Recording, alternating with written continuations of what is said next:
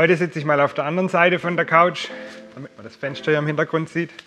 Dahinter verbirgt sich meine Motorradwerkstatt, ein lang gehegter Traum von mir, eine Werkstatt im Haus neben dem Wohnzimmer zu haben. Das ist heute auch ein Start von so einer kleinen Videoserie, in der es darum geht, wie die Werkstatt eben ausgebaut und umgebaut wird. Heute werde ich euch zeigen, allgemein wie die Werkstatt werden soll, was für kleine Gimmicks es dort hat oder für Besonderheiten im Vergleich zu einer normalen Werkstatt und wie es halt einfach weitergehen soll.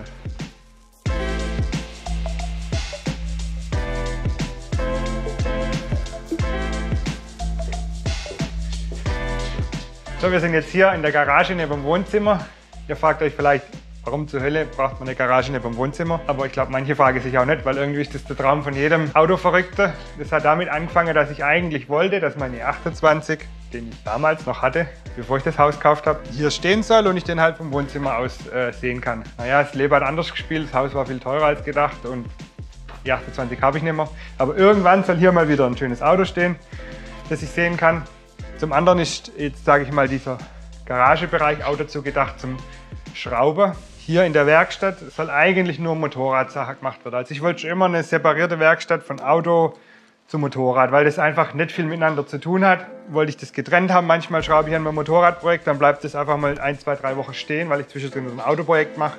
Deshalb will ich 2 getrennte Werkstätten. Hier in dem, naja, ich nenne es Flexraum, Schmutzraum, Werkstattraum, den ich euch gleich zeige. Da wird ein Motorradprojekt dann immer gebaut. Hier kann mal ein Auto stehen, aber hier kann auch geschraubt werden. Und hier stehen auch noch Maschinen später.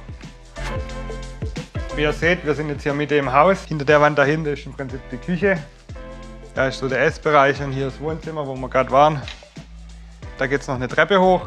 Da kommt man zu meinem Atelier, beziehungsweise ja, das wird auch als Büro benutzt. Habt ihr vielleicht schon mal gesehen in dem Video, wo ich das Logo zeichne. Da oben ist quasi die Kreativecke.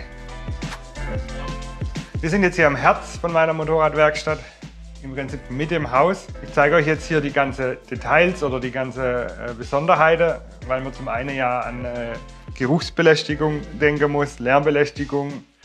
Jetzt nicht im Sinn von den Nachbarn, sondern von den Leuten, die hier noch mit im Haus wohnen, zum Beispiel meine Frau. Deshalb kommt hier an der Eingang von dem Raum, habe ich eine Terrassentüre gekauft. Die ist 3- oder sogar 4-fach verglast, hat eine doppelte Dichtlippe. Die ist dann einfach dafür da, dass der Raum quasi eine große Öffnung hat, also dass man sich fühlt, als wäre man in einem großen Raum. Dass einfach durch die Dichtungen die ganze Gerüche, die beim Flexen und Schweißen entstehen, einfach nicht nach draußen dringen können und eben durch diese dicke Verglasung halt eben auch der Schall ein bisschen gedämmt ist. Hier die Wand, die direkt ans Wohnzimmer angrenzt, die ist extra dick. Ich glaube, die hat Bäder 250 oder 300 mm Stärke, wird ausgeflockt später. Das ist so ein Ausflockgranulat, wo auch über die Außenwand mitgemacht ist. Das hat den höchsten Schallschutz. Und hier in dem Raum versuche ich halt irgendwie alles, was ich so über die letzten Jahre oder seit ich halt Motorradschraub vermisst habe oder dachte, Mann, das wäre cool, das versuche ich alles hier einfließen zu lassen, dass es halt meine perfekte Motorradwerkstatt wird. Zum Beispiel, wir sind schon 2-mal Motorräder von Montagebock gefallen, die fast fertig waren. Deshalb gibt es hier eine Motorrad-Hebebühne, die im Boden eingelassen ist, weil es mich auch nervt, das Motorrad immer da drauf zu boxieren. Also hier kann man eben drauf fahren. Die geht bis in den Boden rein. Oben drauf ist ein Schweißtisch, wo man auch Vorrichtungen abstecken kann, Schraubzwinge reinstecken kann. Man kann es als Schweißtisch benutzen, wenn man jetzt irgendwas baut, aber es wird halt hier wahrscheinlich immer ein Motorrad draufstehen, das dann eben auch mal eine Vorrichtung hat, zum Beispiel, keine Ahnung, wenn man mal einen Starrahmenumbau macht oder so, kann man alles auf dem Tisch abstecken. Dann habe ich noch zur zweiten Sicherheit einen Kran. Zum einen, wenn man jetzt mal kurz, keine Ahnung, kurz das Hinterrad ausbaut, dass man nicht lang rummacht, nimmt man den Kran, hängt das Motorrad hinter hoch, Rad war raus, Rad rein, fertig. Man kann aber auch, wenn man hier irgendwas auf der Motorrad-Hebebühne montierten Motor einbaut oder so, kann man den dann auch mit dem Kran besser reinboxieren und so. Also ist halt sehr hilfreich. Und man kann halt auch ein Motorrad sichern, wenn man einfach nachts nicht schlafen kann, weil man Angst hat, dass es über Nacht runterfällt, dann kann man fürs Gewisse oben einen Gurteinhänger oder so. Wenn das Motorrad auf der Motorrad-Hebebühne steht, brauche ich ja irgendwo einen Platz, an dem ich die Bauteile, die ich dafür herstelle, bearbeiten kann. Sei es Schweiß oder was auch immer. Deshalb wird hier nochmal ein Schweißplatz entstehen oder im Prinzip der Hauptschweißplatz. Auch ein Schweißtisch, wo man Schraubzwinge abstecken kann, ein Schweißgerät soll drunter, ein Schubladeblock, wo einfach alle Werkzeuge drin sind. Und das ist auch der Vorteil an dem Raum, der ist mit Absicht nicht zu groß, der ist genauso groß wie er sein muss, dass man eben ans Motorrad kann, in die Arbeitsecke zum Bearbeiten, in die Schweißecke, an die Werkbank. Mehr Platz braucht man eigentlich gar nicht, wenn man immer nur ein Motorrad-Projekt in den Finger hat. Über meinem Schweißplatz habe ich mir so eine Art Abzugshaube gebaut. Hier sind 2 Luftkanäle drin. Einmal habe ich hier eine Absaugung, das geht so eine Umluftabsaugung, also eine Absaugung, die die Luft reinigt und wieder in den Raum bläst. Die hat aber nur ein gewisses Volumen, aber hat halt den Vorteil, dass es eben keine warme Luft rauszieht. Mein Raum bleibt gleich warm im Prinzip. Ich heize nicht die Umwelt. Die ganze Apparatur dazu steht im anderen Eck, weil ich hier ja keinen Platz habe. Deswegen habe ich hier in der Wände schon Abluftrohre. Und dann habe ich hier noch eine Absaugung, die zieht im Prinzip die Luft ins Freie. Also wenn es mal richtig zur Sache geht, saugt die ins Freie. Und wenn man halt aus dem Raum Luft rauszieht, muss man ja auch wieder Luft nachbringen.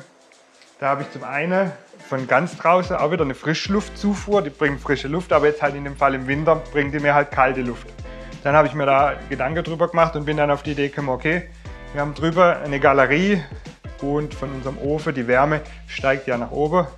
Und oben im Dachgiebel habe ich noch eine Ansaugung gemacht, die quasi die heißeste Luft im Raum drüber runterholt und mir die hier reinbläst als Zuluft für die Absaugung. Ob es funktioniert, wird sich noch herausstellen, aber die Idee war, glaube ich, nicht schlecht.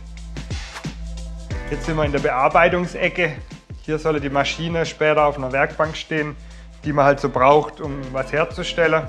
Hier in der Ecke kommt eine Fräsmaschine, so eine Tischfräsmaschine, die habe ich schon in der alten Werkstatt. Hier vorne soll eine Tischbohrmaschine hin für alles, was man halt so bohrt, wo man, keine Ahnung, ich sag mal bis zum 10er Bohrer, wo man kurz den Schraubstock einspannt. Hier kommt ein Schleifbock hin und dahinter soll noch ein Bandschleifer sein. Und unten drunter wird dann quasi die Umluftabsaugung stehen. Hier wird der Absaugschlauch angeschlossen und der saugt dann eben drüber an meinem Schweißtisch den Rauch ab.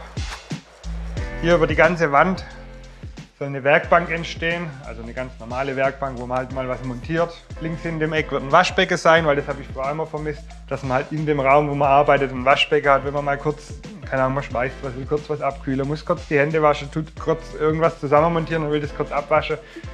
Das ist ultra nervig, wenn man dann immer durch die ganze Werkstatt laufen muss oder in den nächsten Raum. Deshalb hier ein Waschbecken drin. Da unter dem Waschbecken wird dann noch ein Hydraulikaggregat reinkommen, was eben für meinen Schweißtisch ist. Dann kommt ein Schubladenschrank für Werkzeug, ein großer fetter Schraubstock und oben kommt ein Hängeschrank, den ich auch selber bauen will, wo man halt eben einfach alles verstaut, was man so hat in der Werkstatt.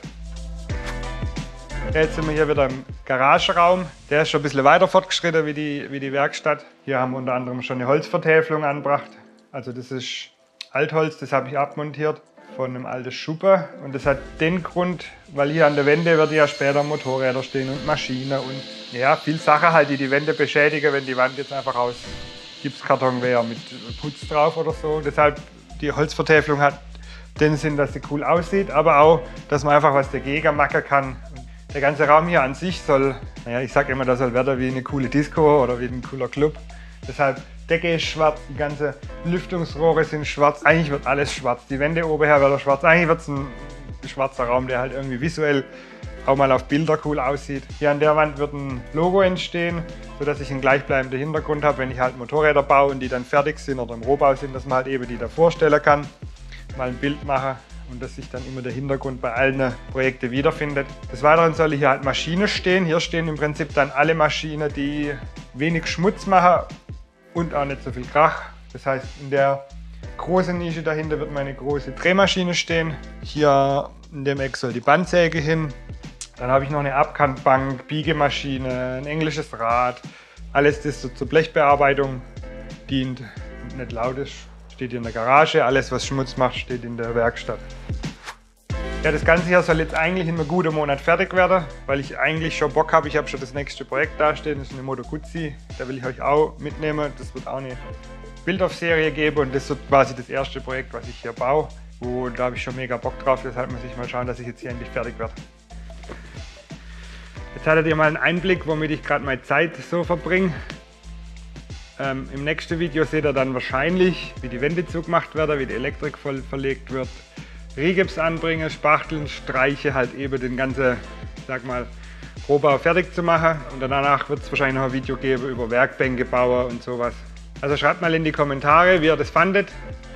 Lasst ein Abo da und ganz wichtig, drückt die Glocke. Nur so zeigt es euch an, wenn wir ein neues Video hochladen. Ja, ciao.